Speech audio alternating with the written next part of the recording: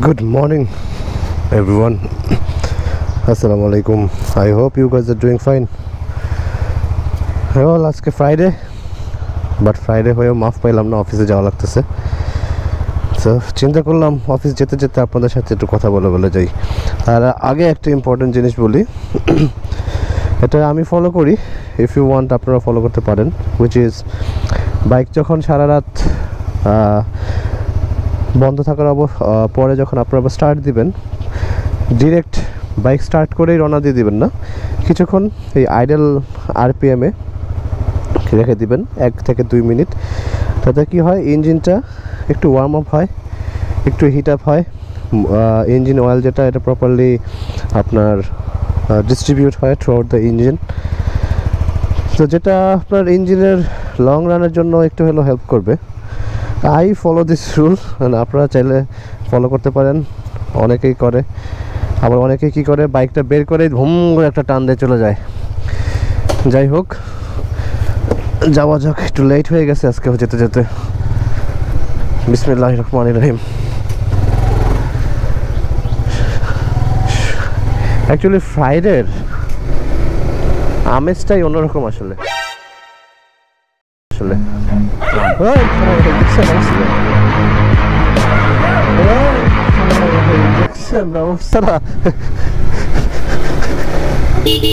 আমি তো জানতাম আস্তে চালালে ওরা কিছু বলে না, দিছিল আমারে। আল্লাহ,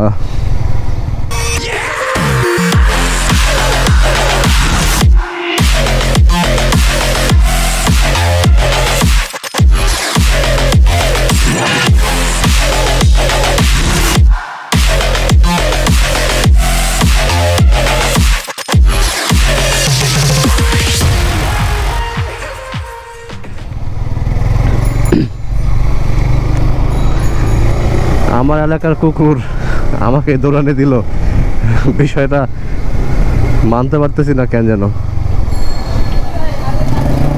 যাই হোক, আই গেস আপনারাও কোনো না কোনো দিন এই সমস্যার সম্মুখীন হয়েছেন। আমি অ্যাকচুয়ালি বুঝি না আসলে এটা সলিউশন কি। I really don't know. আপনাদের যদি কোনো সলিউশন থেকে থাকে এটার, প্লিজ আমাকে কমেন্ট করে জানান। বিকজ মাঝে মাঝে ধরে, মাঝে মাঝে ধরে না, ও রিজনটা কি আসলে। আমি আগে ভাবতাম যে মেবি হেলমেট টেলমেট লাগাই চালালে অনেক সময় ওদেরকে দেখে একটু, আমাদেরকে দেখে হয়তো বা ডিফারেন্ট লাগে, শয়তান শয়তান মনে হয়, মোস্ট প্রবাবলি এই জন্য ওরা তাড়া করে। আবার দেখি যে না, অনেক সময় হেলমেট না পরে চালাইলেও ধরে। মাঝে মাঝে চিন্তা করতাম যে না, মনে হয় বাইক যদি জোরে টান দেই ওই সাউন্ডে ওরা অ্যাটাক করে। আজকে দেখলাম সেটাও না, আমি তো বাইক স্লোই চালাচ্ছিলাম।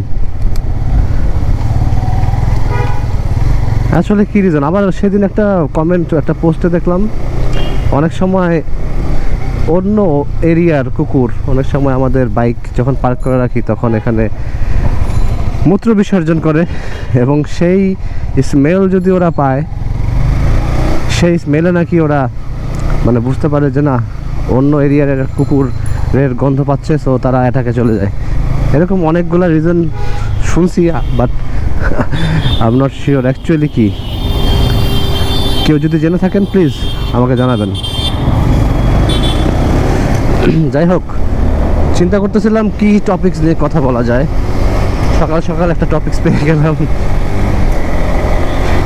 Road dogs. হ্যাঁ, এখন যদি আমি এই বিষয়ে কথা বলি, এটা একটা কন্ট্রোভার্সিয়াল টপিকস। আমার সাথে অর্ধেক গ্রুপ এক হয়ে যাবেন যে হ্যাঁ রোড ডগসের দরকার আছে, আরেক গ্রুপ বলবেন যে রোড ডগসের দরকার নাই।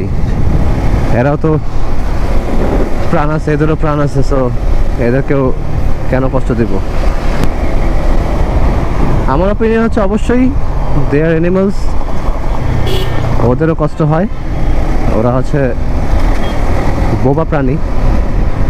সো ওরা, আমরা যেমন আমাদের ক্ষুধা লাগলে বলতে পারি যে হ্যাঁ আমার ক্ষুধা লাগছে, আমাকে খাবার দাও, অ্যাটলিস্ট ভিক্ষা চাইতে পারি, ওরা তো সেটা পারে না। এবং আমরা যেমন আর্ন করতে পারি, আমরা আর্ন করে ওই টাকা দিয়ে আমরা খাবার কিনে খাইতে পারি, ওরা তো সেটাও পারে না।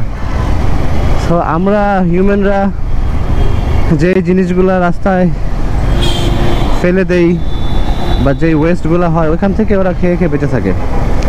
এবং সামটাইমস ওরা আপনার কাছে এসে সাহায্যের হাত তো পাততে পারে না, আসলে ওরা বোঝাই দেয় যে they need help, they need food. খুব হেল্পলেস লাগে আসলে তখন তাদেরকে। So they also have life, ওদেরকে হার্ট করার কোনো মানেই হয় না। যদিও আমি খুব মানে ওই লেভেলের কোনো অ্যানিমেল লাভার না যে কোলে নিয়ে আদর করব, আমার ভালো লাগে, মানে আই সাপোর্ট দেম যারা এরকম অ্যানিমেলদেরকে অনেক লাভ করে, আদর করে, খাওয়ায়। আমিও চেষ্টা করি মাঝে মাঝে যখন আমার কাছে আসে টুকটাক ওদেরকে বিস্কিট টিস্কিট দিয়ে হেল্প করা বা খাওয়ানো। বাট দ্য থিং ইজ মাঝে মাঝে এরা আবার জ্বালায়ও অনেক। এই রাত্রেবেলা যদি কখনো লেট করে বাসায় ঢুকতে যাই, বাবারে বাবা সবগুলা পেয়ে বসে।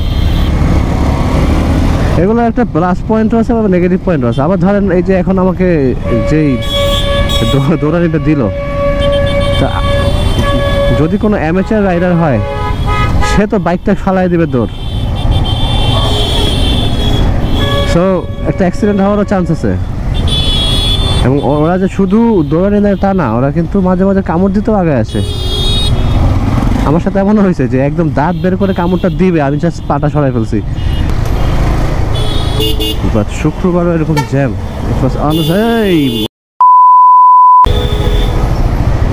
দিছে রে। সো ডগস নিয়ে কথা বলতেছি আজকে। এদেরকে নিয়ে কি করা যায় আসলে? আমার কাছে মনে হয় একটু আগেও বললাম যেটা, they also have life, they also need care. And যেহেতু ওদেরকে বলা হয় গৃহপালিত প্রাণী, so they can live with human and they can live as a pet. But আমরা তো আসলে সবাই পেট নেই না আসলে, বা পেট রাখি না বাসায়। সো এই ডগসগুলোকে বাইরেই খাইতে হয়, নিজের খাওয়া নিজেকেই ম্যানেজ করতে হয়, আর খুব বেশি ক্ষুধা লাগলে মানুষের পিছিয়ে পিছিয়ে ঘুরতে হয়। তো এখন এমন যদি কোনো ব্যবস্থা থাকতো যে এদের জন্য আলাদা কোনো জায়গা যেখানে এদের খাওয়া দাওয়ার ব্যবস্থা করা হবে সরকার থেকে, তাহলে যেটা হতো এদের সাথে হিউম্যানের যে মানে এটাকে কি বলে কনফ্লিক্ট, মানুষের সাথে মাঝে মাঝে যে কনফ্লিক্টগুলো হয় এই জিনিসগুলো হতো না। বাট আমাদের দেশে তো আসলে এমন কোনো ব্যবস্থা এখন পর্যন্ত নাই। সো আমাদেরকেই এদের সাথে মানিয়ে নিতে হবে, কিছু করার নেই। তবে ডগের একটা জিনিস ভালো যে দে রিমেম্বার। আপনি যদি ওকে একবারও আদর করেন, একবারও ওকে ভালোবেসে একটু খাওয়ান, ওরা আপনাকে মনে রাখবে, সারা জীবন মনে রাখবে। দে are very much loyal. So তাদেরকে ঘৃণা না করে ওদেরকে আদর করেন, ওদেরকে পারলে ওদেরকে একবার একটু খাওয়ান, they will remember you.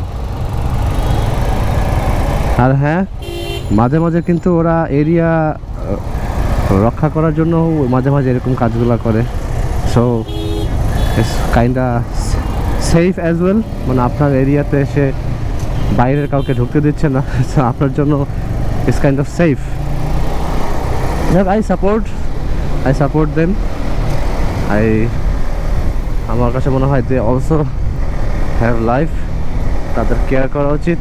And আমরা যদি হিউম্যানরা তাদের কেয়ার না করি তাহলে তাদেরকে কেয়ার করার মতো কেউ নাই। সো আমাদেরকে একটু আগে আসতে হবে। আমি মাঝে মাঝে দেখি কিছু ইনহিউম্যান মানুষ আছে, মানে এদের মাথা কি আসলে ওটা একটা কথা বলে না যে বিকৃত মস্তিষ্ক।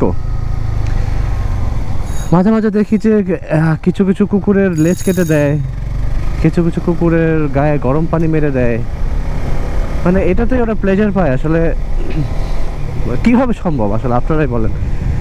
তারপর সেদিন আরেকটা কুকুর দেখলাম যে একটা পা একটা ক্ল নাই, নাই মানে ঝুলতেছে আর কি, কে জানে কোপ দিছে, দা দিয়ে একটা কোপ দিয়ে মানে একটা ক্ল অলরেডি ঝুলাই ফেলছে, মানে এভাবে ঝুলতেছে। কুকুরটা মানে ব্যথায় কান্না করতেছিল আমার সামনে, মানে আমি দেখে নিতে পারি নাই, বাট কি করব, কিছু করারও নাই। সো এইরকম হিউম্যান যারা আছে আসলে তাদেরকে আমি হিউম্যান বলবো না, দে আর ইনহিউম্যান। প্লিজ আপনারা অ্যাটলিস্ট কোনো প্রাণীর সাথে, শুধু ডগ না, কোনো প্রাণীর সাথে এরকম করবেন না, because they also have life. আমাদের একটা হাত কেটে দিলে আমাদের যেরকম ব্যথা লাগে ওদেরও সেম ব্যথাটাই লাগে। আমরা হিউম্যান, আমরা আশরাফুল মাখলুকাত, তাই বলে ইট ডাজন্ট মিন যে আমরা যা খুশি তা করতে পারি। We have restrictions and we have to answer all of our deeds. আমি এখন কি করতেছি সব কিন্তু উপরে যে হিসাব দিতে হবে। So be careful human. মনের অজান্তে অনেক সময় আমরা ভুল করে ফেলি, বাট জেনে শুনে এই ধরনের, ইটস এ ক্রাইম। এই ধরনের ভুল করা ঠিক না, it's a crime.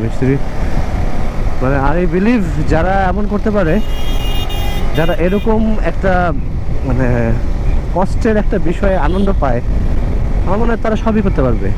I think আমার কাছে মনে হয় they can also kill human. এবং এই মানুষগুলো একটা সময় যে ক্রিমিনাল হয় অ্যান্ড কিলার হয়, সাইকোপ্যাথ হয়।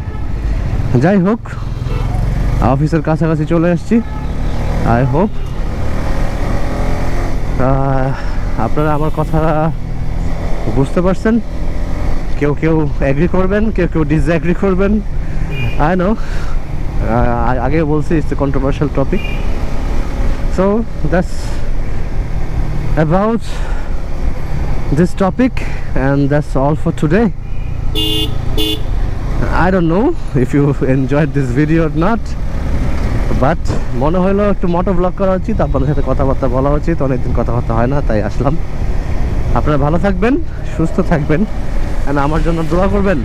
Till then, ta-da! Peace.